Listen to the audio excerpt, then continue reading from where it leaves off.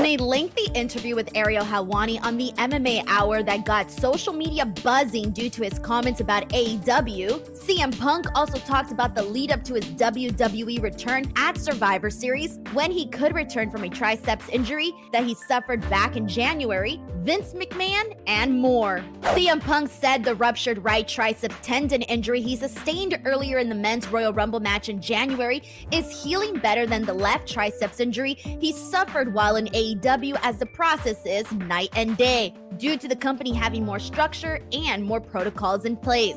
He said WWE is protecting him against himself from potentially returning too early, which he considers a welcome change. Punk said his eventual return is a business decision, but that it could be in half the time as compared to his other triceps injury. He verified there was no audible call during the men's Royal Rumble match in terms of who was supposed to win. He said it was real bad on him after the injury, and that while there was an idea for him for what he should do afterwards, he pitched the promo he did instead. He was asked about the plan for himself for WrestleMania, in which he said that it changed a lot, but he thinks it was going to be himself versus Seth Rollins on night one in the main event spot, which he was 100% fine with.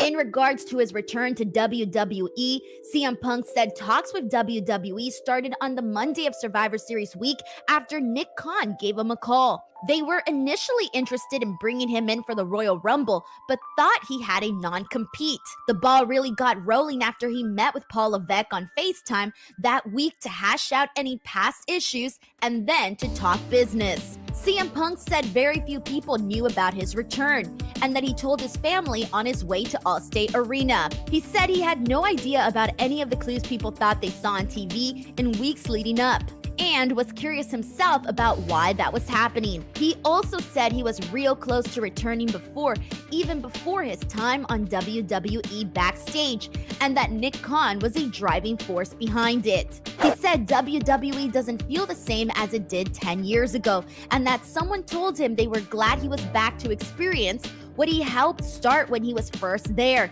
He said it's a friendlier now and a more laid-back, relaxed atmosphere. CM Punk also said that his invite to come visit WWE Raw while under AEW contract came from Bayley, who DM'd him after Liv Morgan helped him find his earbuds on a plane from Florida. He said AEW personnel weren't happy about the visit and used the word betrayed to him. In regards to the Vince McMahon allegations, he said that he has interacted with Vince McMahon just once since he returned, seeing the former WWE TKO executive chairman by chance at the gym at the new WWE offices in Stamford, Connecticut, shortly after CM Punk returned.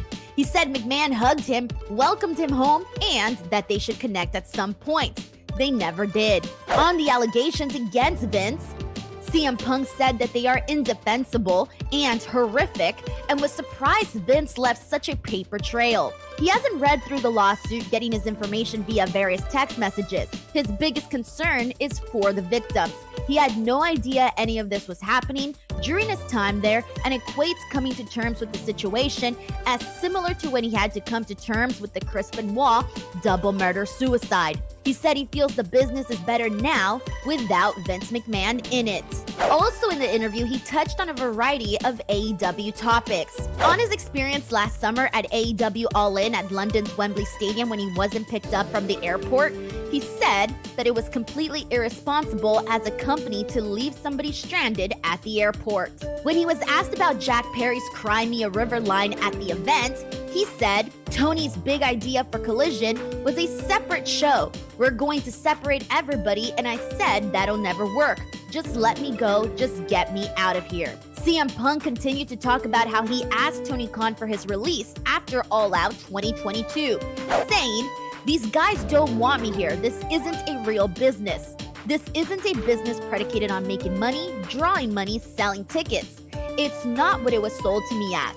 He went on to say, "And then the second day we have this show. I'm sitting in catering, minding my own business. Tony Schiavone comes up and gets me and he's like, 'Hey, I really need your help.' I was like, 'What?' And he's like, 'Jack is cussing me out,' and he's cussed out Mike Mansouri and cussing out Daryl from production, and he's cussing out the doctor right now. I was immediately like, the dude isn't supposed to be here. I was told people are getting separated, so there's not problems, and you don't want me involved in this. CM Punk continued to say he told Jack Perry that several people told him he couldn't break a rental car window with a pipe, and that if he wanted to do that, he could do it on Wednesday.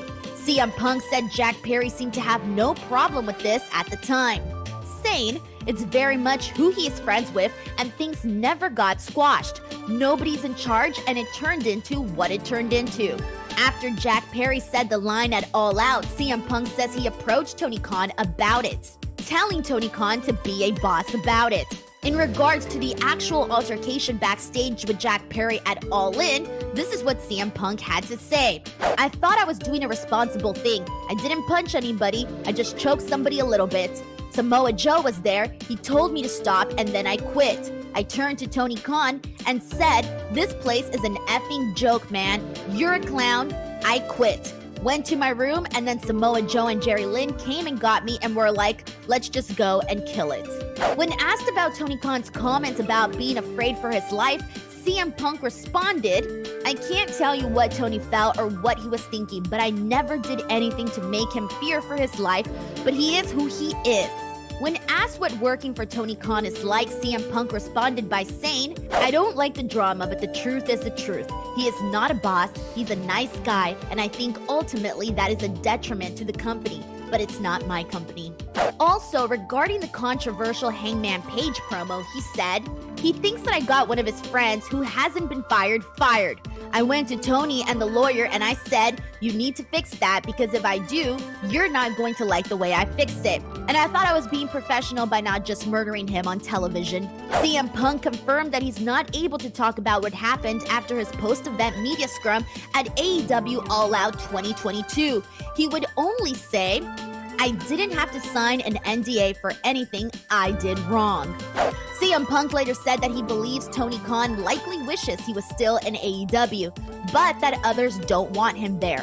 When asked if he felt like they didn't want him there from the beginning, CM Punk responded that he believes they didn't. Regarding Colt Cabana, CM Punk said he'll probably not ever bury the hatchet with his former friend.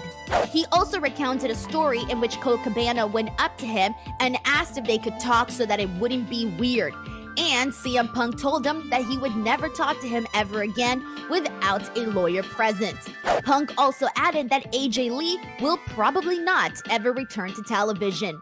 He later said of AEW, when it comes to AEW and all that, I genuinely don't regret my time there. I'm just brutally honest about some things. And you ask questions and you're a real journalist, so I'll gleefully go ahead and answer it. It's done. I hope they're happy. I know I am, and I would like to leave it at that.